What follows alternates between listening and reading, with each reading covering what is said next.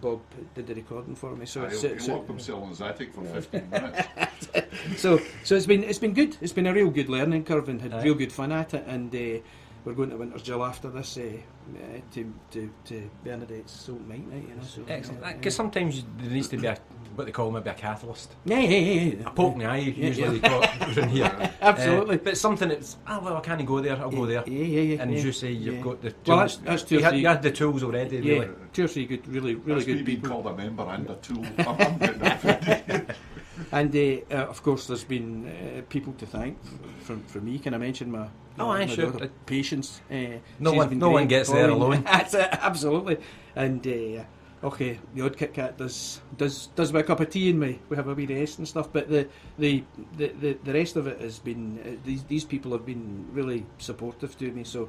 And I just can't thank them enough, you know. Aye. No, that's great, mate. And again, just and I should say, you've been very supportive too, because as you mentioned, when I was on, I just wandered in and said to you, "Hey, about this," and you backed us up, which is terrific, you know. Again, for us, George, that's the thing. We love somebody that can push the door open. Yeah. A lot of people, we've got a sign that says "push the door real hard" because it's magnets that hold it. But there's a lot of people just stand and stare at the door. Whereas you pushed it open and says, "How you doing? I've got some music here." And to me, that's the whole thing about attitude. Where if you want somebody to hear your music, you've got to be bold. You've got to go forward. Absolutely. Because it's nice saying, I'm going to be famous. Somebody's going to find me.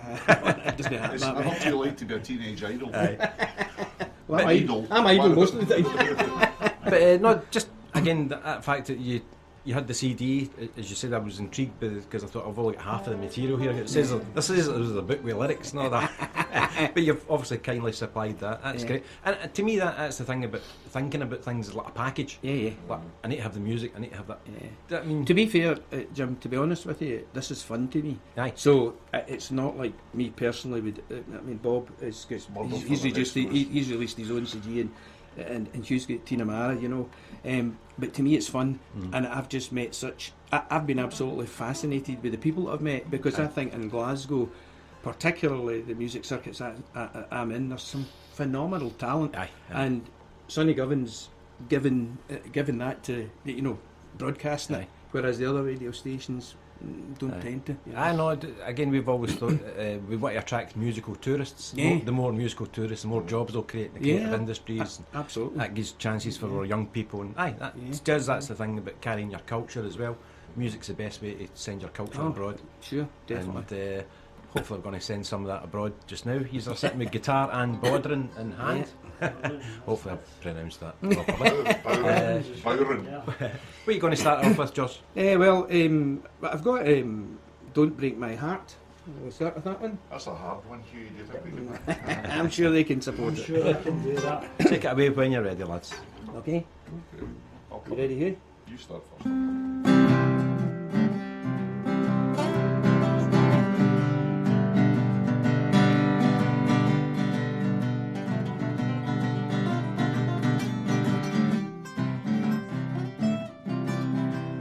Careful how you hold my heart. You drop it, you break it apart. The drum strong while you held the beat. This heart has no defeat. This heart that knows no defeat. Now, baby, when you hold me tight, it's a signal that always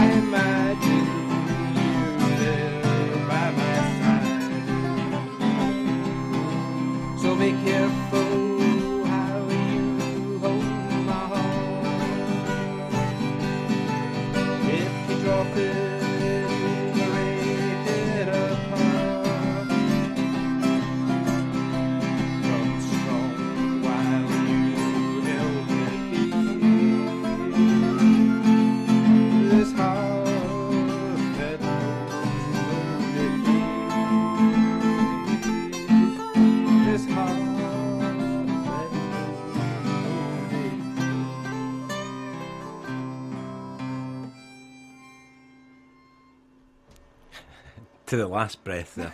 We held that out. We know how to hold the stage. It's George, Hugh and Bob in the studio here, and again, first track there, I was trying to do the sound levels and we're hopefully sorted even better for the second time. But again, I was hearing the drum, then all of a sudden the harmonica, I was like, how did they change that so quick? 2 years. It's like, must have 3 hands really. And again, when you were growing up, George, what sort of music was on the turntables? Been around a long time. So I've gone through the Beatles and the Stones and everything, you know. But it's more just recently because we've been in the pubs and getting sort of into the cultural music, you know. And and a lot of these songs, most of my songs that I've written, I've tried to include Scottishisms like Rothsay and references to. Because the very thing that you were talking earlier about the people wanting to sing American stuff, I'm quite proud of Glasgow, I'm quite proud of Scotland. So anywhere, you know, I don't see why you should mention Miami when you can mention Rothsay. It's that simple. So and I think it's about self-belief for the Scottish people, you know. Rampant Scottish nationalists. So. The mention of the Rothsay consists of a whole bunch of motorbikers. Yeah, well, that's a different matter. What he neglects to mention is because the Scottish roads, you get up to about 35 miles an hour for 10 minutes. Oh, that, aye. Tell me where. No, as you said, I had the great band the Velo Ninos in, and that was Laurie Cuff, the Cuban Heels. Oh yeah. And the Shaking Pyramids for back in the late 70s and 80s. Yeah. And their new album is a kind of 50s rock and roll. Oh right, yeah. And it's as if the Everly Brothers have made a new album. Honestly, it's fantastic. Yeah. But they've done the same. They're great bikers, Yeah. cyclists, and that's why they're called the Velo Ninos after the big race and stuff. Yeah. But they've got a great song called Helenstown. All right. And they're kind of talking about Helensburgh. Yeah. And they're saying about the wild lilacs that grow and stuff. Oh, why not? And Absolutely, why not? That's what I'm saying. know? About we've got such a fantastic landscape to cheer about. But people kind of forget, and it's like it's all urban grime and stuff. Yeah. Hold on, we've got some beautiful spaces that you should mention in your songs. But even urban grime. I mean, we other major conurbations in towns the world over have this exactly the same kind of basic construction. So you have a bit of vandalism, turn it to something positive. You have a bit of music, you have a bit of greenery and so forth. But Glasgow's, as far as I'm concerned, second to none. So because music's about light and shade, isn't it? That's the whole thing. But Glasgow's taking priority with you. That's why you dropped that concept album, Harley Davidson's in Paris. I know they're about to go big. They just moved in recently. I saw there's a Harley shop. I saw it. Amazing what we can attract. But when it came to actually playing music, George, who gave you your first guitar? My first guitar was actually a fella called Gordon, and he used to. Is it not always the case? Gordon Finlay, a really talented guy, very talented. But Gordon, for one reason or other, he wasn't a very confident guy, But he was a top flight guitarist, and I was sitting busy doing computer work. Just to say, I have to sit and wait, and these stop sorts getting done, and he handed me the guitar, and I started kind of dabbling with it then, Excuse me, I've got a bit of guitar with the hay fever, and so. 2 guitars. So it was him really that got me started, and then I didn't do very much for a long time, and then I sort of said to myself, I'd love to be able to just play a song, and play it in front of people, good enough, 3 chords, just good enough to be able to sing in front of somebody. That's a bit confident, So Robert Burke, my good lady's brother, he was good enough to come out and support me in the very early stages, and we went to the Carnarvon with a guy called Jimmy Wetherick, and Jimmy was a fantastic guitarist as well, and put up with us for about a year, and learned such a lot from him. And the one piece of advice that he gave me, which I think is absolutely the case, he said to me, if you're going to sing, George, don't sing timidly. Even if you're going to sing it bad, own it. And I think that's true, it's confidence, the thing but pushing the door, so and then after that we moved on as things do, and met Bob and Bernadette and Phil, and it's just been, as far as I'm concerned, it's been an absolute ball, and I've had great fun at it, and I wouldn't pass up the nights that I go out on a Tuesday night to the Winter's Jill, which is Phil Petherbridge's night. I go to Thursday night, which is Bernadette Collier's night, and then I go to the Dram, which is and that's Phil Petherbridge again. But the staff in these places is fantastic, great local venues, and if people are wanting for a bit of music and a bit of drink, they should just come right along there, So. Because as you said, it's staff important because it's creating the atmosphere. Oh, absolutely, the absolutely. People enjoy themselves. They're really nice people, So. Are you okay for another song just now, George? Yeah. Just in case you want a drink of water or anything like that. I wouldn't mind a wee drink of water if that's all right. Well, I'll tell you what I'll do. I'll put this wee song on and let you hear it, and let the listeners hear it. Regular listeners will probably know this because I've been battering on about them. But this is the Velo Ninos, the track I was talking about. This is Helenstown.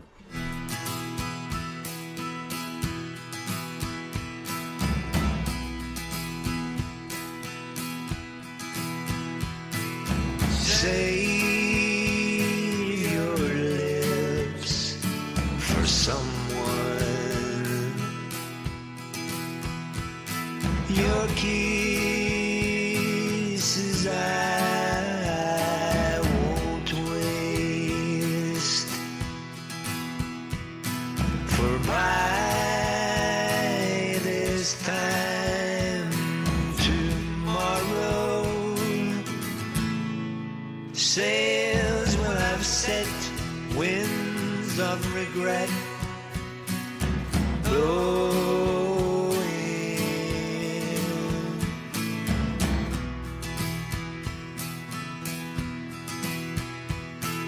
Summer's touch was tender when on your shores we played, but dust can't hide my fear. The bridge I'll cross this night is near, knowing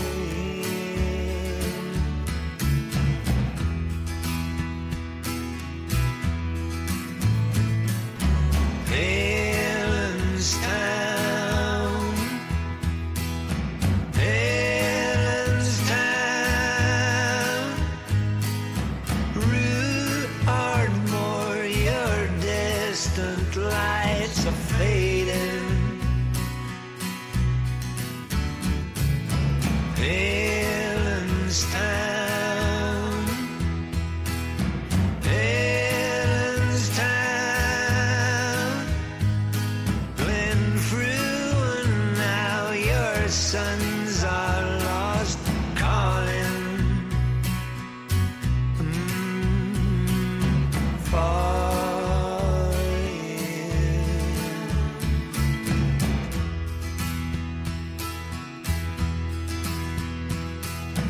Mother, as I write, I dare not tell you those thunder shells that pound for what?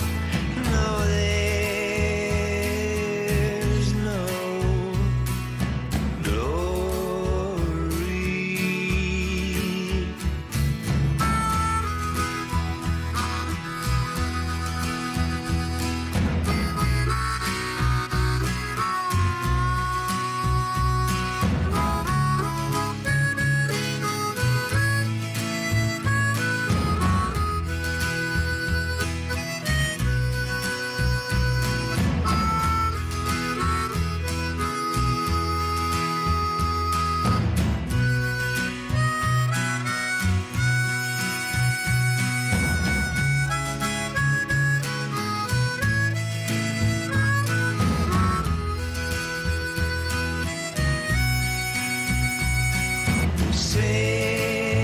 Signal flares are rising, but in my heart I'm home. Helen's town, Helen's town, Rue Ardmore, your distant fires are fading.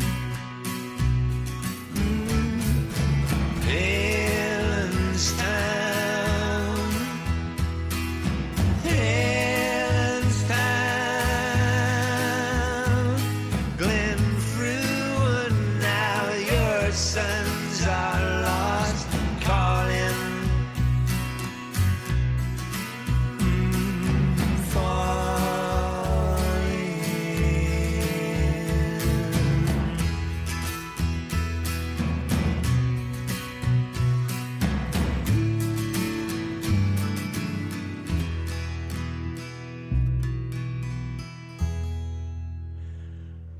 What a song to play for a comfort break.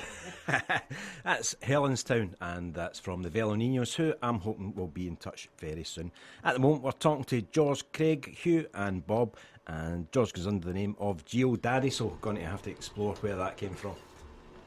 The Geo Daddy, that was, I was teasing my young girl Patience about how much of a superstar I was, and I obviously needed a moniker. That's the word you used the last time. And so Daddy and Geo came out of it, and that was it. So that's where it came from. To to be honest with you, if you could see her eyes light up when she hears Joe Daddy mentioned, it was all worth it, you know. So I suppose she's going to send you a bill for royalties. Probably. So you're suitably refreshed. I am indeed. And ready to go. What are you going to Yes. give us, Josh? It's one that kind of wrote, and Bob and I worked on it just before we came here. Actually, it's only 2 or 3 days old. This, so Happy birthday to you. so it's called the long grass. So Take it away when you're ready, Okay. lads. in the long grass, the long tall grass, me and my baby drank wine in a long glass, a long tall glass. Me and my baby were fine. She came to me, and I could see the field was the place to share. So she went with me like a buzzing bee for a wine called Nashy Pear. In the long grass, the long tall grass, me and my baby drank wine in a long glass, a long tall glass. Me and my baby were fine. She began to run in the hot, hot sun. I chased her all around. Well, I caught her dress, I made a mess as we fell to the ground. In the long grass, the long tall grass, me and my baby drank wine. In a long glass, a long tall glass, and me and my baby were fine. So my baby and me hugged real tight, held her as close as I could, as we made love beneath the skies above, to the sound of the trees in the wood. In the long grass, the long tall grass, me and my baby drank wine. In a long glass, a long tall glass, me and my baby were fine.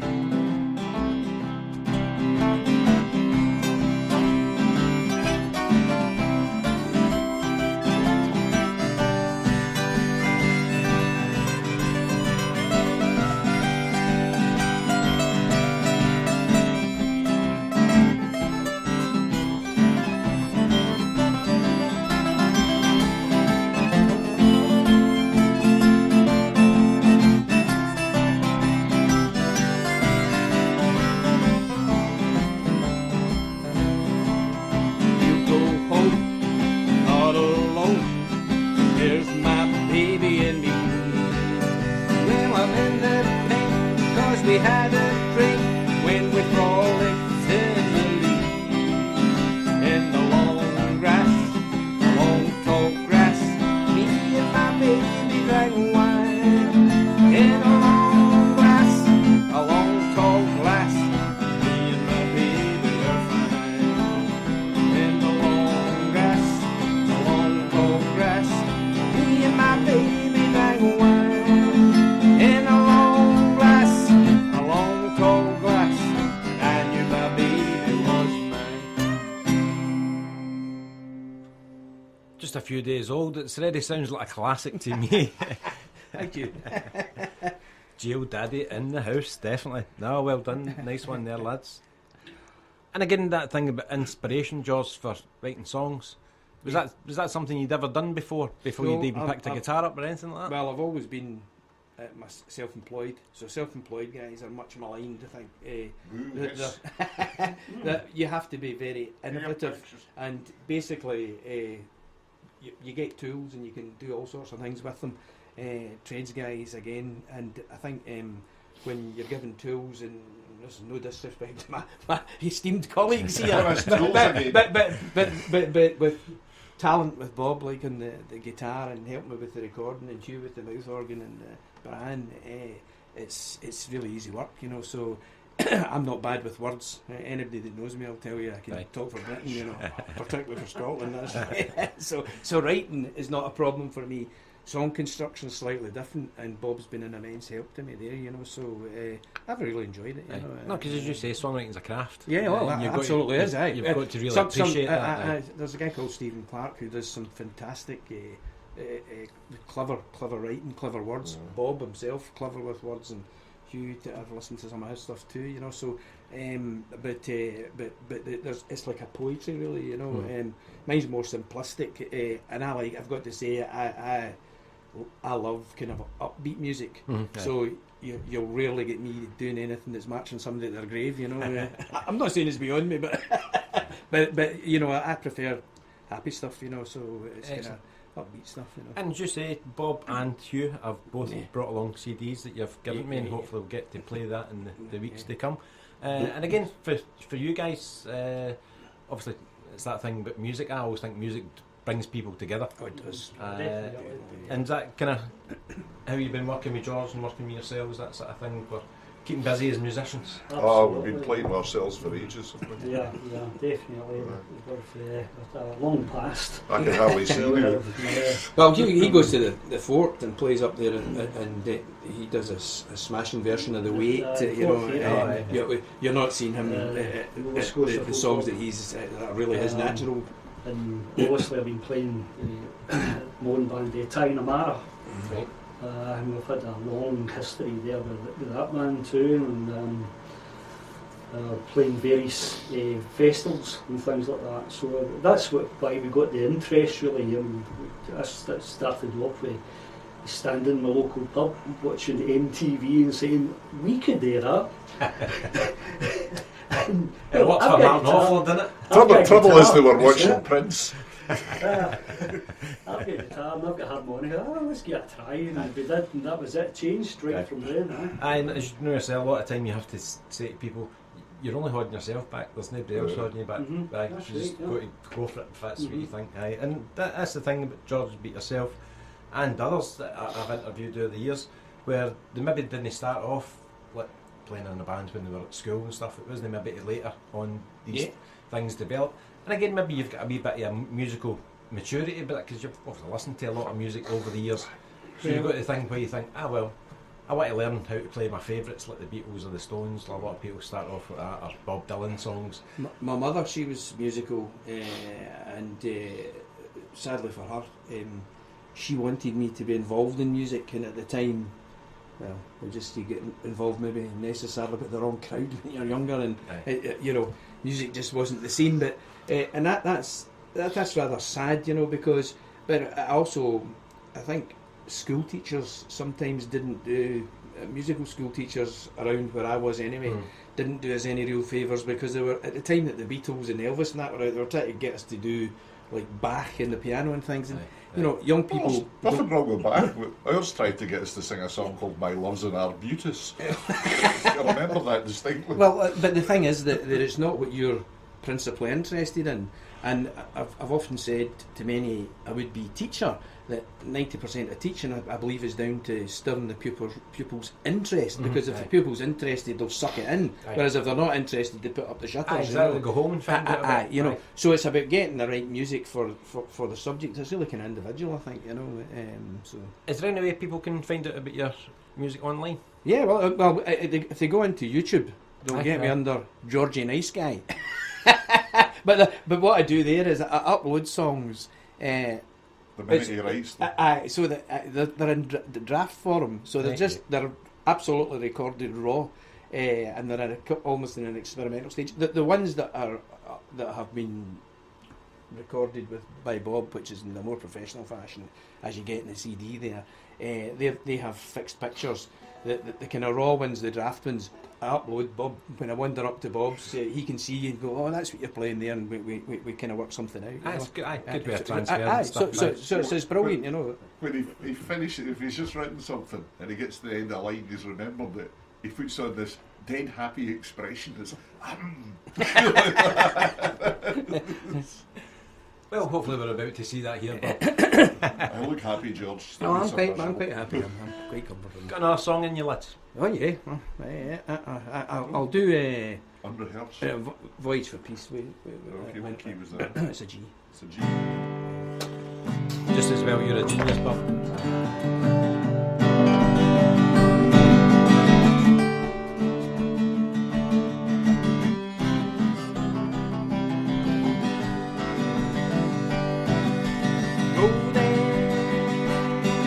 Without me, leave me standing by the key. You will sail to Boston, you will travel by the sea. You never like this city.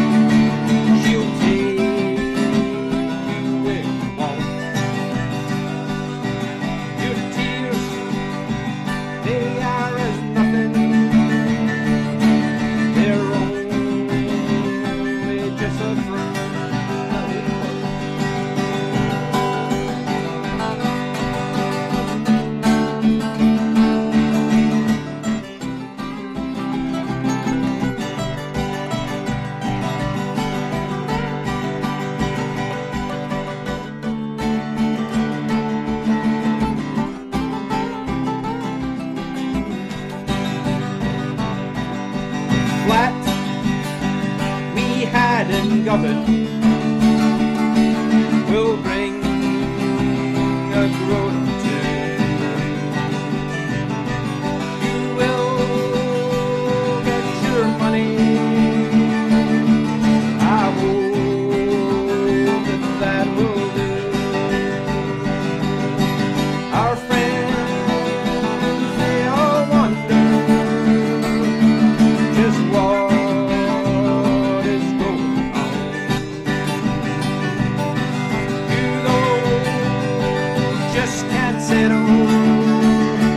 someone else will mow your lawn. I'll wake you up tomorrow. The night's looking fair. Your destination beckons. Your bed.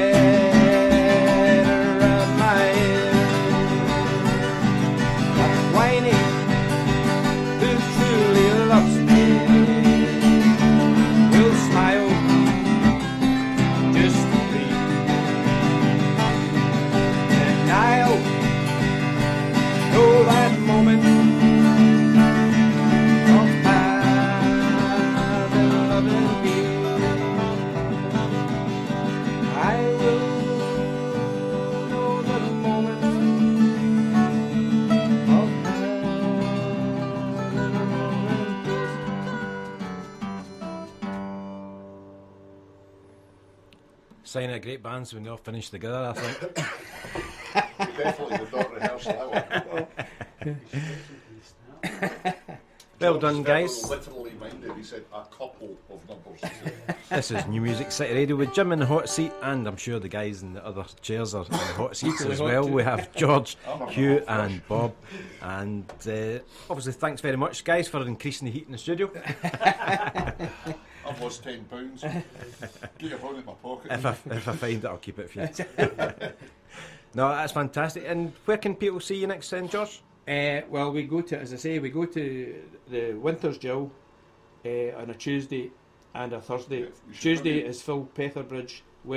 Thursday is Bernadette Collier and the Dram is on a Sunday night, and that's Phil Petherbridge as well. Should maybe mention it's not actually open mics, it's an open session. It's just people sitting acoustically around the table playing together, and if anybody it's a fun knows night. the song or can Join in my case guess they join in. Yeah. If you know the chord sequence, basically. No, fantastic, guys. And again, a great advert for people who get out and enjoy music and enjoy meeting people. It is just again, the music isn't the second place, but no. the atmosphere, who you meet, the contacts you make, that's absolutely. It's the whole thing about getting out there. And it's peaceful people, you know. So, if you're out there and listen, get along, enjoy some great Glasgow live music.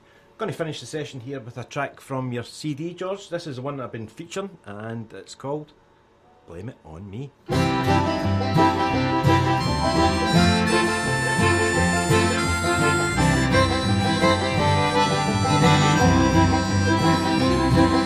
Blame it on me. Blame it on me. If the morning starts bad, why don't you blame it on me? If your coffee is cold and your bread isn't toast, I said, honey, just blame it on me. If your car doesn't start and we're miles apart, if the weather is cold, why don't you blame it on me? If your dress doesn't fit 'cause it's tight at the hips, I said, honey, just you blame it on me. Blame it on me. I said blame it on me. Don't change a thing, blame it on me. When you're stressed at your work and you're wanting to talk, you ain't got no time, why don't you blame it on me? When the pressure is on and you're standing alone, I said, honey, just you blame it on me. When you come home, you think something needs sewn, washing's not dry, why don't you blame it on me? When there's dust all around, peace can't be found, I said, honey, just you blame it on me. Blame it on me, I said blame it on me. Don't change a thing, blame it on me. Oh, I'm just a guy with a twinkling eye. It's good to see you when you blame it on me. I'll give you a hug from a big ugly mug. Honey, just you blame it on me. Say, honey, just you blame it on me.